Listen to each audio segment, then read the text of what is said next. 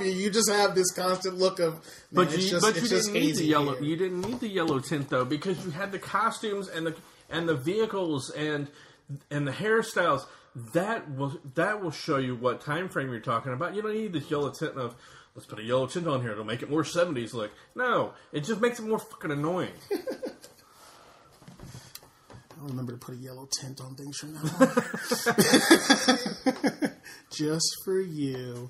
But I mean, as far as it goes, I would say again, I am not a director. I'm an idea man. But when it comes to directing something you've already done, it's cheating. Flat out cheating. It's like putting lead in the gloves, buddy. You've already done the movie. Why do it again? Why do it the same way? Literally, I can probably line that movie up side by side and you have the same exact thing over and over again. My guy being new to it, everyone starts somewhere. Everyone starts somewhere. And to me, I think this is a better start than Wildcats. Well, let me say this. As far as putting it side by side with Bad News Bears, with Wildcats, you had a woman who was very studied. She was very familiar with football. She knew the ins and outs. She knew what plays to run. She knew what kind of setups to go with on defense. She knew all of that. And this was her rise. This was her rise to becoming what she wanted to do, and which was be a coach. She wanted to do that from the very beginning of the film with Bad News Bears. She was already a coach. No, she wasn't. She was a track coach. Yeah, but that's not what she wanted to do. But she was a coach. That's not what she wanted to do. She wanted to be a football coach. With Bad News Bears, Walter Matthau's character is just a drunk and is only doing it just for a paycheck. He doesn't give a shit about anything else. What did he do before he became a drunk? He was, yes. What was he? Answer the question. He was a coach. And he was what kind of coach? But he was like one of the best coaches in the sport, right? I don't know about that for sure. However, the only reason he coached these kids was for the paycheck. He didn't give a shit about it. But the parallel I'm drawing is not about the actual people in the movie. I'm talking about the parallel of the movies. Like, what is the movie about? They're the same story.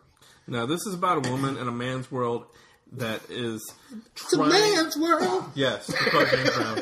And she is trying to be... If I can only sing. She's trying to become what only men are, and it's her struggle to become that, and then she ends up getting that in the end. And in my movie, it's a man's struggle to better himself by becoming a professional football player and living the dream that he and all of his friends have had all their life. This movie itself was ahead of its time as far as films. You didn't really have any films before this that really showed a woman in a man's world trying to make it. You didn't have that. This one did it, and so it's in that aspect, it's very much ahead of its time. If we had more time on the show, I could probably show you about 3 or 4 different movies that have that same subplot. Labyrinth. All right, let's move on to production.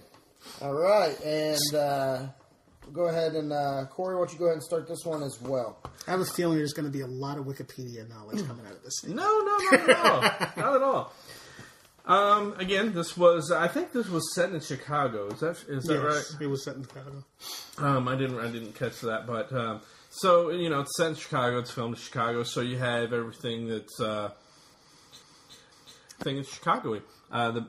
So that's all set up, and again, it's set in present time, so they didn't really have to worry too much about wardrobe. They just basically could just use what was current. And it looked very 80s, which is fine because it's an 80s film.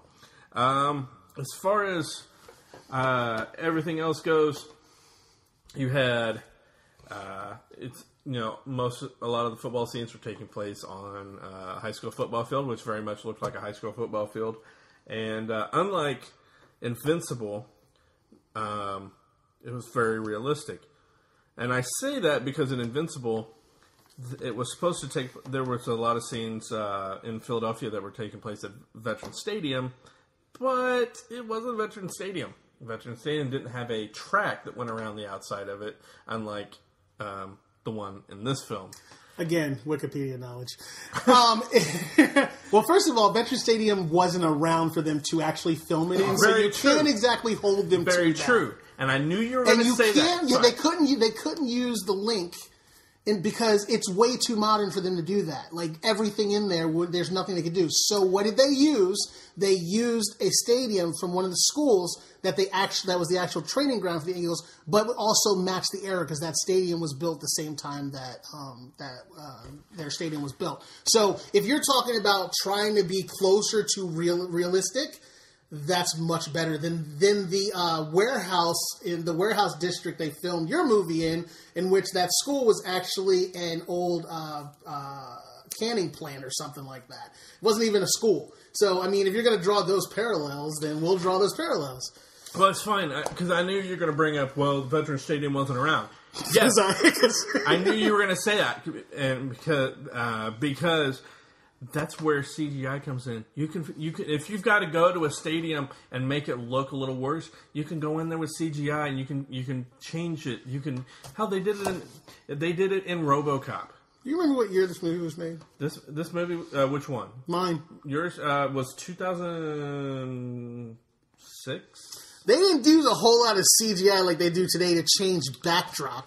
That's quite expensive. Let me stop you right there. In RoboCop, yes, going back before your film was made, they actually had some of the office buildings. The way you see them in the film didn't look like that. Long shots. Director point. Those were all long shots. And long shots are backgrounds that are very easily scrubbed, changed, and can be fixed. Exactly. When you're talking about an entire stadium with actual people seated in it, because they invited people in for those games in order to give it a real feel, you're not going to be able to scrub that. Those are small. All you sections. have to do is take the track out. Just put grass over it. It's easy CGI. It doesn't. So this track is what's chafing. Yes. Yes, it is. Because if you want to make things realistic, going back to the whole biopic thing, if you're going to make things realistic, they didn't have a track around there. Get rid of it. Make sure that should be your one thing going. We need to get rid of that. That wasn't there. This is a biopic. This is supposed to be a realistic, even though we're changing facts. Well, if that's we need to get rid of that. That's it. Okay, so this track is what's chafing your butt, but as a film director, your movie that you think is so great, Woody Harrelson as the slot back, gets the ball, starts running, miraculously turns into a black man. Face, hands, wearing white gloves, runs the ball in for a touchdown, jumps up, and is miraculously Woody Harrelson again with no gloves on. I see you've been reading IMDb trivia. You don't even need to. No, I actually watched it. You don't even need to CGI that out. Just make Woody run. Run, Woody, run. Come on, if you're getting chapped over a track, that's one of the simplest things to fix. Put Woody Harrelson in the uniform and make him run. He was sick that day. That's what it was? Yes. Is that documented? I don't think so. Yes. I'll show you later. All right, let's talk about music. Vic, go ahead, lead us off here. Let me just clue you in on this. It's the sport of kings, better than diamond rings. Football! That's what that thing sounded like. It was horrible. Downright disgusting. Oh, are we going to play it? I'm just holding my phone here. If we're going to subject our listeners to this.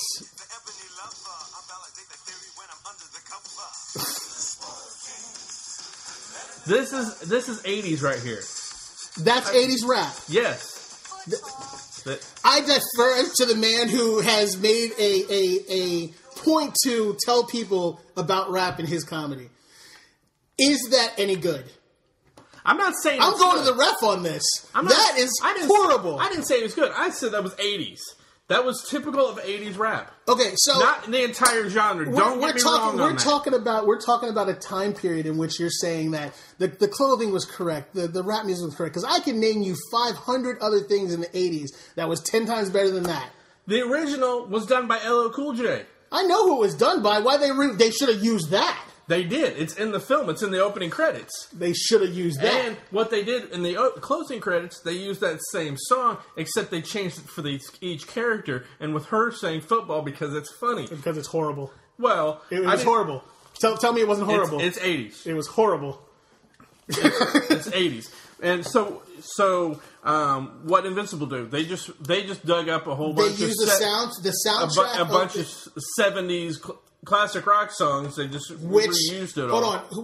Who were the main characters in this movie? Marky Mark. No. What do you want to be? It's a Funky Bunch song? Let's talk about who the characters were in this movie, because you're saying Oh, that it was it was 80s rap, and it was in the 80s, and there were a bunch of black people in it, so it had to be rap music, obviously, because the main character was actually this like middle-aged white woman. So like I was figuring they would have had some music for her in it, but we won't go there. Like the Carpenters. So like if we're talking about, we're talking about, Rainy days and Mondays always bring me down. The music of the time is what it's going to be. They had a bunch of white guys in Philadelphia, which, by the way, this movie pissed me off, actually. I will degrade my own movie for 1 second, because the only time they showed black people in this movie was when they were playing football. Apparently, there are no black people in Philadelphia, and I know that to be a lie because I lived there. Oh, this is the white side of town. South Philly? I don't know. There weren't any Asians. There weren't any Asians, and there's more Asians in South Philly than there are white people, I think. I don't know. But either way, the music fit the time. And I think that the choice of music was literally, basically 70s classic rock, and it fit the mood of the movie. It did, but it wasn't original music. It did. Like in Wildcats, where they remade a song to fit. That was an original song to this movie. That's the first time I had heard that song. I don't think I've heard it on any of his albums. Yeah, because he's embarrassed by it. Well, that's beside the point. It's still original. It's original to this film. Unlike every time I take a shit, it's original too, but it doesn't mean that it's the greatest thing ever. Yes. Unlike Invincible, where the music was just what can we get for $5,000? We can get all these songs. All right, great. So it's like they didn't really have to go out on the ledge to try and get. As opposed to buying one song and rewriting it, so they didn't have to buy any others. Right. Yep. All right, let's get last gasp. Get yourselves off the mat.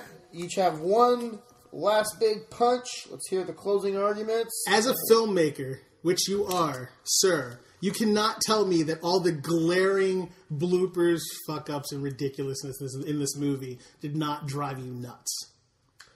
Nope. Liar!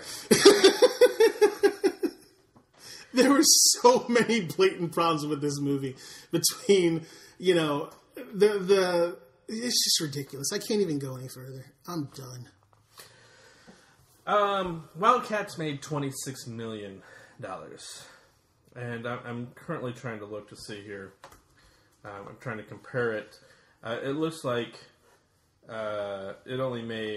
Invincible only made $17 million. In their opening weekend, where Wildcats. But I bet you their profit margin was higher since you had this humongous cast of people. Yes, they had. Yeah, but they were all. That was all in the beginning of their career. Wait, they made $26 million opening weekend. Opening weekend, Wildcats made $5 million, while Invincible made 17. Now they've made opening weekend. We made 17. Yes. Okay, so now we made more money opening weekend, right? Than your movie made 20 years prior. So there is that. So now we're adjusting for inflation? Yes, we are. Which, hold on, I'm going to roll back before in your argument that we don't do that, because that was brought up in a prior fight. So, no. Okay. Fine then. Well, I'm sure Invincible was on more screens as well, though. So it doesn't say. Why? Because they thought it was a better movie to put out? No, because there wasn't as many theaters. There were more. No, that's a lie. There were more theaters. There were more theaters prior to 2000 than there ever were now. So the decline of the movie theater has happened over the years going forward, not backwards. There were a lot more movie theaters because that was the primary form. We didn't have the internet. We didn't have all this stuff to be able to watch things at home. That was the main source of movie patronage. So if your movie came out before mine, there should have been a lot more butts in those seats. It looks like at the most they were on 965 screens. That's Wildcats. Now, Invincible was in over 2,000. Actually, they were in almost 3,000. So there's a big difference there. Better marketing.